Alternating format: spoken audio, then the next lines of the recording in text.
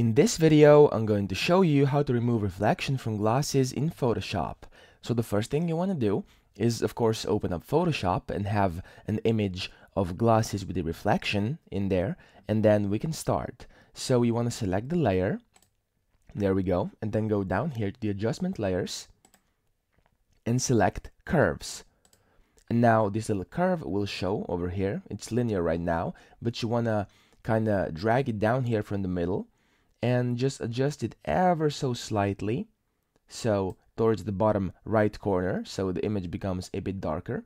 And then once you've done this, you want to click on this white area over here and press Ctrl and I, so this will invert the adjustment layer and the curve layer into black. And then once you see the black color over here, we can continue. And what you then want to do is select a brush tool, so right click over here and click on brush, and then make sure white color is selected as primary. So if it's black, in your case, you want it to be white over here. In case you have two different colors over here, simply click on this over here, as you can see, this little black and white icon, and then you want to set it to white.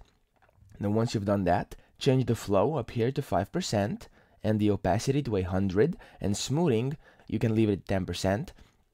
Now you can adjust the brush size as much as you'd like to. I'm going to leave it at 84. It does not really matter. And then all you want to do is just simply go over the area where there's reflection, so where there's this blue light, as you can see I'm doing it right now. You just want to kind of click and then drag a bunch of times over the area where there's reflection. There we go. Just like this. As you can see down here, it's starting to create a kind of a selection.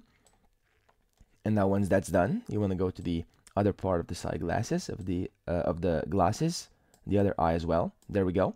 And now once you've done this, you want to create a new adjustment, a new layer. So you simply click on this plus icon down here. There we go. Now you want to change it from normal to color. Okay.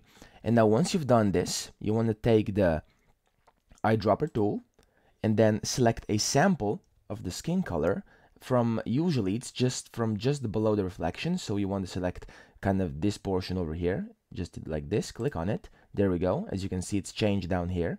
And then you want the brush tool again, so right click and brush tool, and you want to change the flow to 20%, click enter, and just simply go over the area where there's the reflection. And as you can see, the reflection is already starting to kind of disappear, but you're gonna have to do this multiple times. So you wanna click and then just simply paint over the area pretty much. As you can see, the reflection is slowly starting to disappear. So you wanna do this multiple times, pretty much as long as there's any reflection. In my case, as you can see, there's still very little in some corners. There we go. And we want this one as well. Now you can play with this, as I said, as much as you like to. You can make it as refined and as perfect as you need, but for the instance of this tutorial, this will be it, because I think it looks pretty solid and the reflection is not visible anymore. There we go. Now once you've done this, you want to click down here, this plus, and make another layer. So this is the last layer we're going to create, and then change this to soft light. So over here where it says soft light, you want to click this. There we go.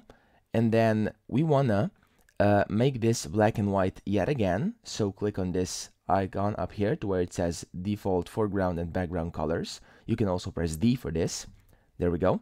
And then you first want to select the black color. And again, we need the brush tool and change the flow back to 5.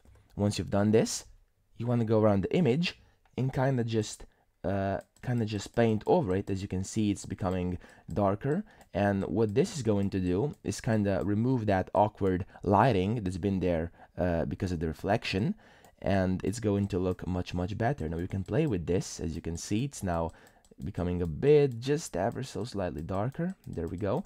And then once you've played with this enough and you can't see the reflection anymore and it's not really visible that you removed it, you can change this to white as well, and then do the same thing with the white color. So we can whiten the areas you think should be white. You have to adjust that based on your image, of course. No two images are not the same. And yeah, once you've done that, as you can see, the image is now pretty clean. You can't really tell that there was a reflection in there, apart from this part over here that I've left out, but you can change that as well. And yeah, this is pretty much how we remove reflection from glasses in Photoshop. I hope this video helped you out, and if it did, make sure to subscribe to the channel.